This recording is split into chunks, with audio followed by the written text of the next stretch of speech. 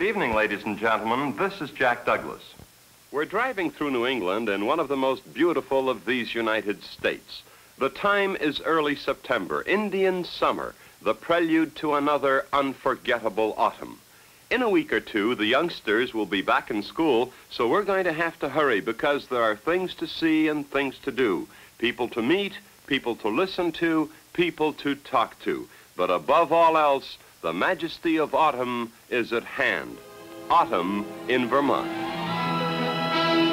The city of Boston is the gateway to the northern New England states, and as the crow flies, it's only about 186 miles from Boston to Montpelier, Vermont's capital. While staying in or passing through Boston, most vacationers take time out for a memorable and almost sacred side trip. A visit to nearby Lexington and a chance to pay tribute to Lexington's Minutemen of the American Revolution. And some words are never forgotten. Stand your ground. Don't fire unless fired upon. But if they mean to have a war, let it begin here. Here and at Concord, it did begin. The revolt of farmers and shopkeepers against a mighty European power.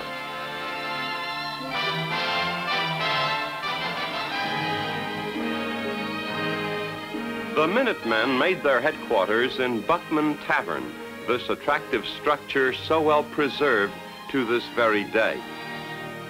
Also on the Lexington battleground, a huge stone marker has been placed on the spot where the midnight ride of Paul Revere finally came to an end. And this, known as the Hancock-Clark House, is where John Hancock and Samuel Adams were sleeping when aroused by the night rider from Boston. But these are vacation memories for some other time. Right now, we've decided to drive to Vermont, enjoying Massachusetts and much of Vermont itself en route to the capital. The State House at Montpelier is among the most beautiful of all we've seen. Admiring the gold dome are these visitors from Evanston, Illinois, Mrs. John Burke and Mrs. Jerome McCardle, and the youngsters. In the bright sunlight, it's hard to look at that golden dome without squinting. Where to stay when in Vermont? Well, in the vicinity of Stowe, the Trapp Family Lodge is very well known. Yes, the same Trapp family singers who at one time concertized throughout the world. Maria Trapp, her husband and children, bought this chalet farm in 1941. Later, when their singing career ended, they converted the chalet into a guest lodge. Now a sample of yesteryears by mother and daughter, an Austrian yodel.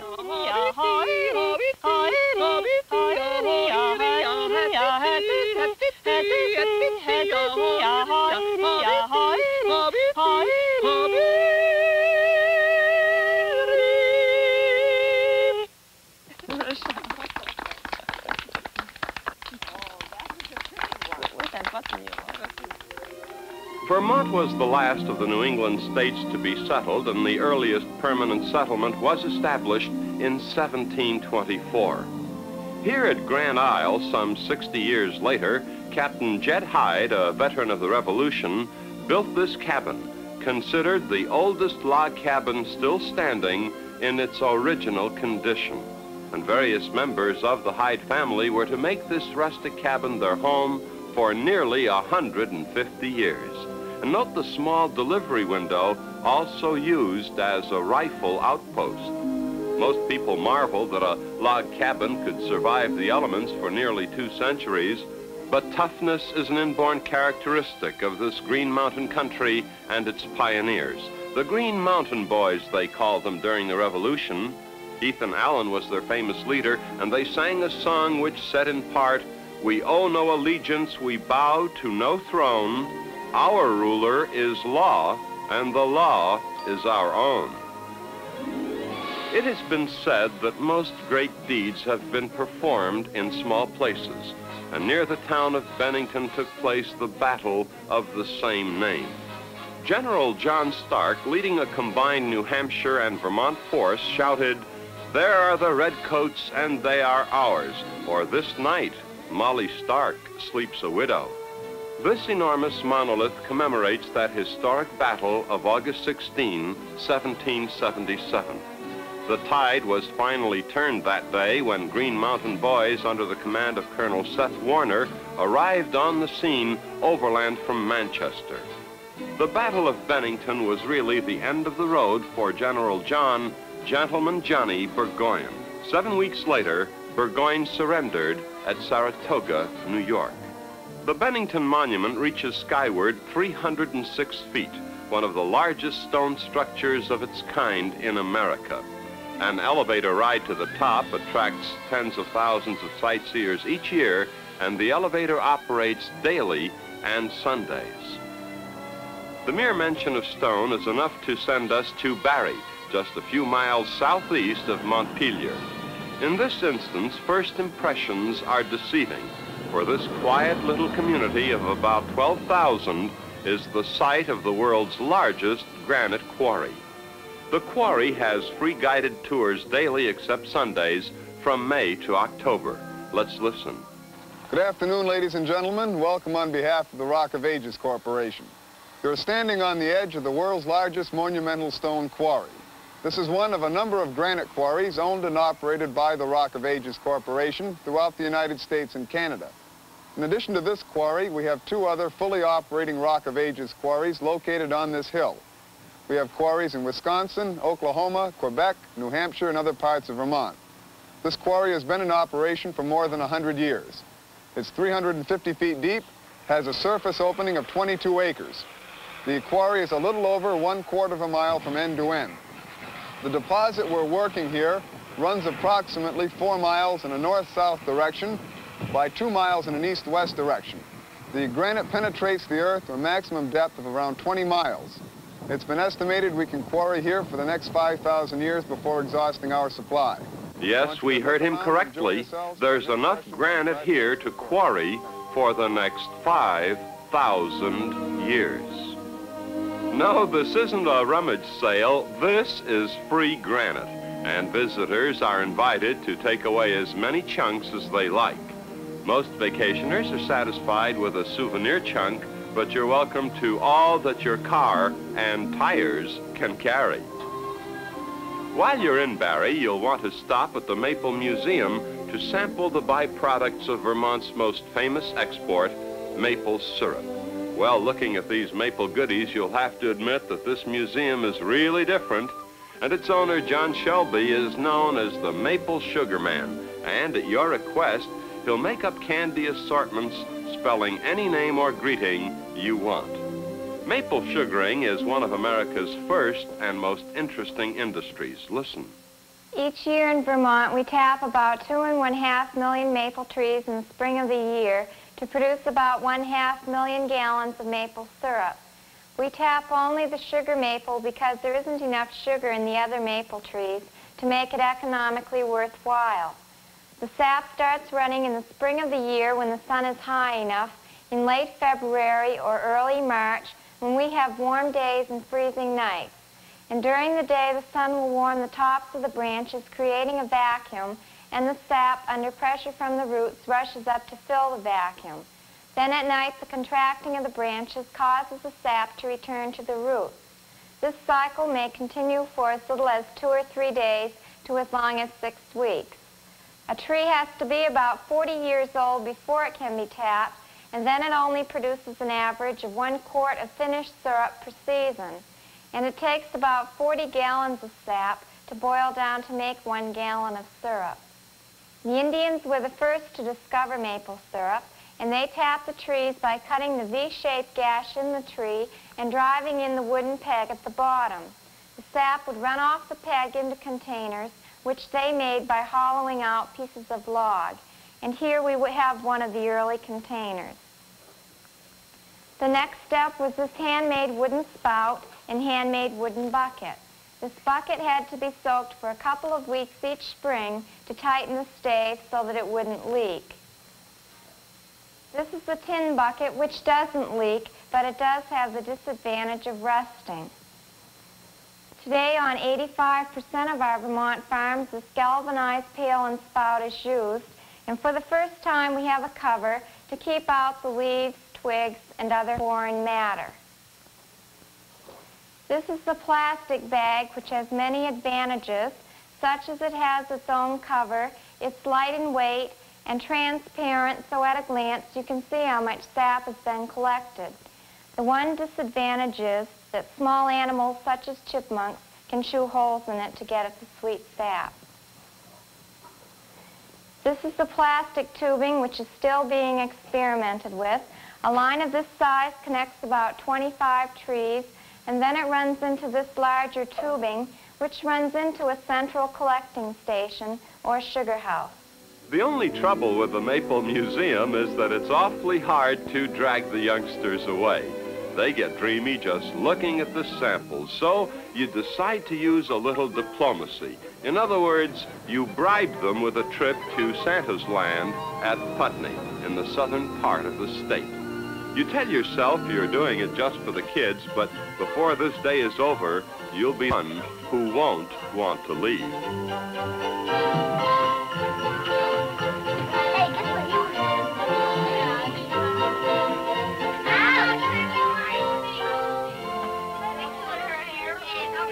Now watch this. Dear Schmear, it's my bottle. That's right, son. Ouch!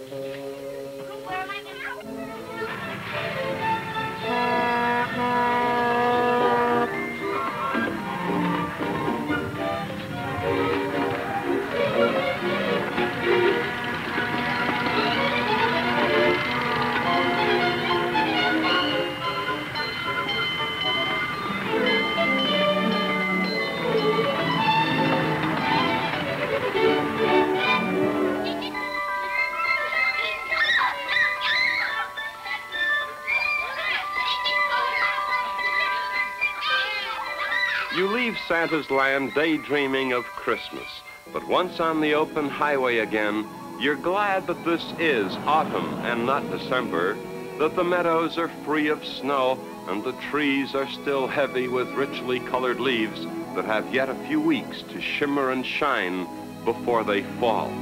For autumn, like Christmas, comes but once a year. We'll continue. The people who live in this Green Mountain state say that it's nice and big and small. Well, the state is one of the 10 smallest in size, but since the population is less than 500,000, the natives feel that Vermont is as big as the big outdoors. You can hike for hours and even days without seeing a trace of civilization. No billboards, no advertising, just people like yourself, such as this couple from New Jersey, enjoying what Vermonters take for granted. And as you hike along, you'll run into numerous artists, such as Mrs. Eileen Camp. I really enjoy getting out in the early fall to paint here in Vermont. The trees are beginning to turn and you're getting the bright reds and some of the yellows. It's really exciting. It's only just the beginning of the early autumn. It begins to whet your appetite for what's to come. A few months or a few weeks from now, rather, you'll begin to get the vivid reds and the bright oranges and the yellows. Whether you are an amateur painter such as I or a professional, Vermont is a wonderful place to paint.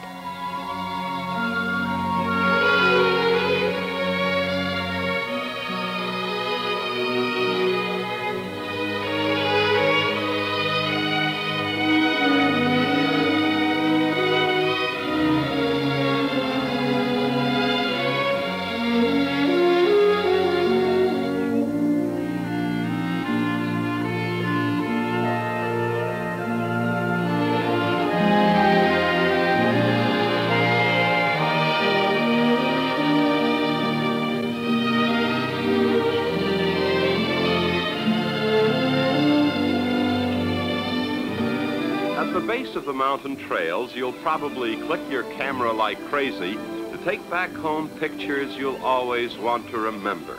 A solitary fisherman with a pond all to himself. The angler is Peter Sykes. Well, I think without a doubt we've got the best fishing in Vermont here than you can find anywhere in New England. We not only have darn good stream fishing like this one, but we have many ponds offering fishing not only for the expert, but for the everyday vacationer. We've got fishing for everyone in the family. I think somebody could come to Vermont and spend their entire vacation, just fishing. Pete is right.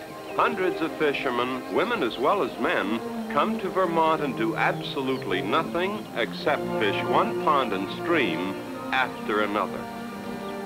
You know, Indian summer is the ideal season for writing. The temperature is perfect, but hard to describe unless you've experienced an Indian summer in New England. Smuggler's stables in Stowe are well known, especially in the New England states, and the younger set think nothing of whizzing up from Connecticut or New York to spend an afternoon on horseback. The rates are fairly reasonable, $3 per hour and $4 for lessons. It seems to me that merely riding a horse could get kind of monotonous. It's what you see that makes the ride interesting. For example, the hunters and the hunted. There are rambling brooks, the ever-present carnival of colors, and the hypnotic power of running water. This is Bellow Falls. And listen, take it, New Englander, no apple tastes quite as good as a free apple. When I lived in these parts, this wasn't snitching. We used to call it unrestricted hospitality. And unrestricted hospitality is especially fashionable during Halloween, when anything that isn't nailed down is liable to be missing. It does taste good, doesn't it? In Vermont, the maple is the state tree, and the state animal is the Morgan horse, named after its breeder, Justin Morgan, of the early 1800s. To reach the Morgan horse farm, you pass under this covered bridge near Middlebury, and you won't be blamed for stopping and taking a few snaps of the bridge in this quiet stream. The Morgan horses bred at the farm are for sale, and at least a few potential buyers are always on hand to size up the prospects. This magnificent colt, Joyous by name, is as green as they come, but in the parlance of racetrack addicts, the horse has a lot of class. Here's a magnificent breed of effortlessly trotting the track.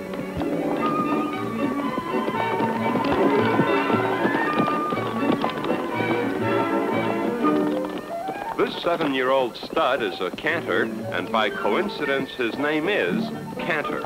I'm told by experts that this is almost flawless style.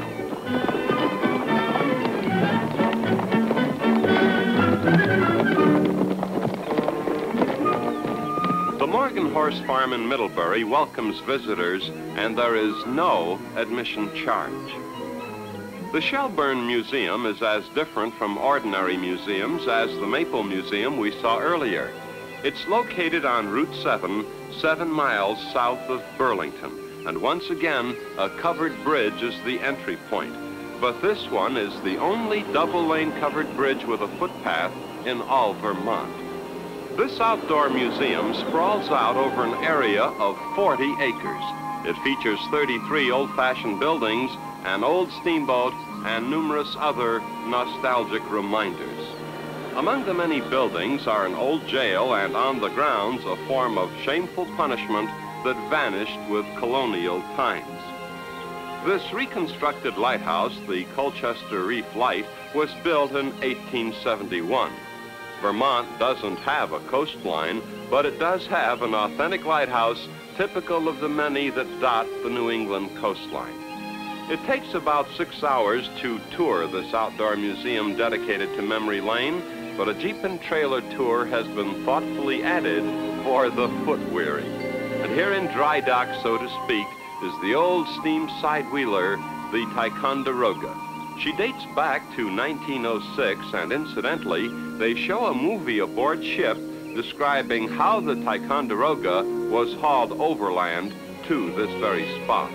Well, we have to move along, but do make a note of the Shelburne Museum on your Vermont vacation itinerary, 7 miles south of Burlington.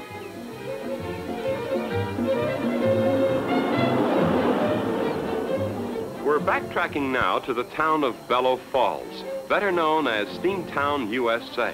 and from a distance, the uninformed visitor might mistake it for a small industrial city. But no, Steamtown, USA is a huge outdoor attraction devoted to steam trains of yesteryear. And they're all here: engines, cabooses, locomotives, fire engines, steamrollers, a nostalgic potpourri of steam on wheels. Well, the old-timers have no trouble remembering, and as for the youngsters, why, they have all the imagination necessary to play the part of Casey Jones.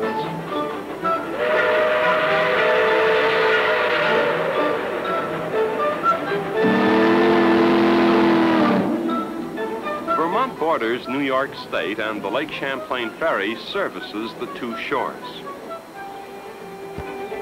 There are numerous ferry crossings daily, from half a dozen in May to about 18 during the peak of the summer season. Champlain is a small and narrow lake. Crossing from Burlington to Port Kent in New York lasts less than an hour. Good afternoon, ladies and gentlemen. This is Captain Henry Taft on the motor vessel Valcour, taking you from Burlington to Port Kent, a distance of 12 miles. We hope that you have a very enjoyable trip, and we thank you very much. Here we're passing one of the Valcour's sister ships making the return trip, the Adirondack. And Lake Champlain is as blue as a deep blue sky.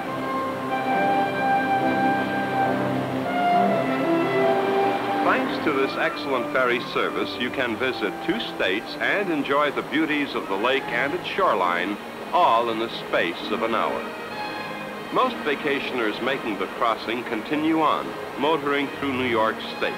But whatever else they may see, they'll not soon forget a delightful autumn in Vermont.